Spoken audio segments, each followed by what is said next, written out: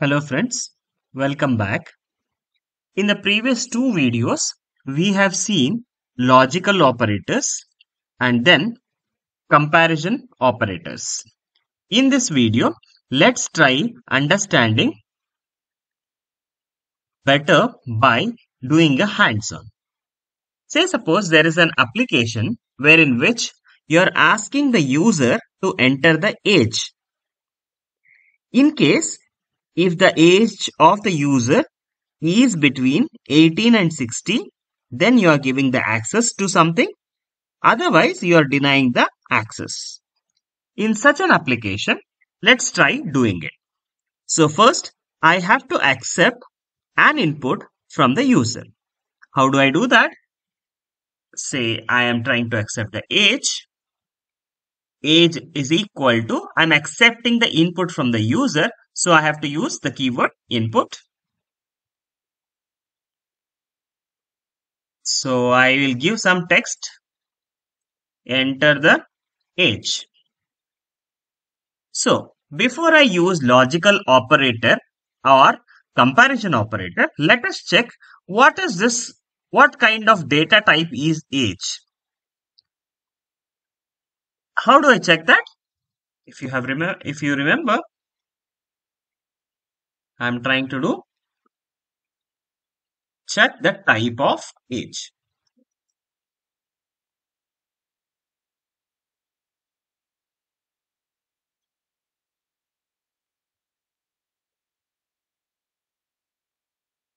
See, it is of the class string. Sorry, I will zoom it for you. It is of the class string. But whenever the input is in the form of a string type, it is difficult or the comparison operator does not work. So in order to do that, I have to convert this into a integer. How do I do that? So again, I will go for the typecasting, right? So how do I convert this input into age? What I do is I do the typecasting as int and close the bracket. If you require more details of typecasting, there are videos which we have seen in the previous. If you have not seen, or you can revisit again for more clarity. Now I have done the typecasting. Now I will re-execute again to check. If you observe now, currently age is of the data type string. Now let's re-execute. So have you observed now? It is instead of str string, it is int. So now I can conveniently use the logical and comparison operator. Otherwise, please try out without doing this typecasting. If you try out comparison operator, okay, so please try to find out what kind of error do you get. So having said this, now I have converted into age. I will use logical operator and comparison operator. So how do I do that? I will again say print. I'm trying to find out now age, whether it is greater, right? So this greater than symbol is my comparison operator. I'm saying 18 and I will be using a logical operator which is AND, A-N-D, right?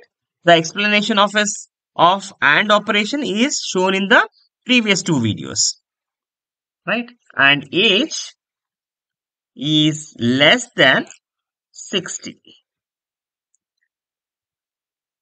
right? So in case if the condition holds good, it is going to print me true, otherwise false, right? So let me show you both the cases. Now it is asking for my age. Say I will say 28. 28 is within the range of 18 and 60 and hence I get a 2. Okay. Let me re-execute this and give as age as 5. False. So only if this condition holds good, whatever is being written, so you will get true, otherwise you will get false. So what are the learnings from this video? In this video, we have reinforced the learning of typecasting in the first line by using int within braces. You write. This is first learning. Second learning would be I have used two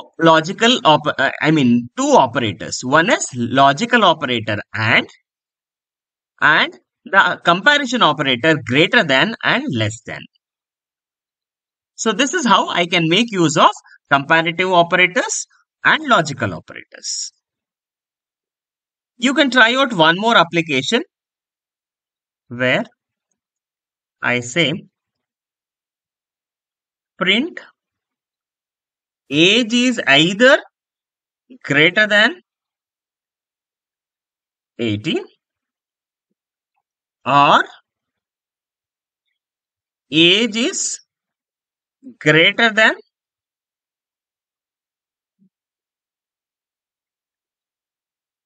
21. In either of the case, age is like this. Try out this. Obviously, 18 or less than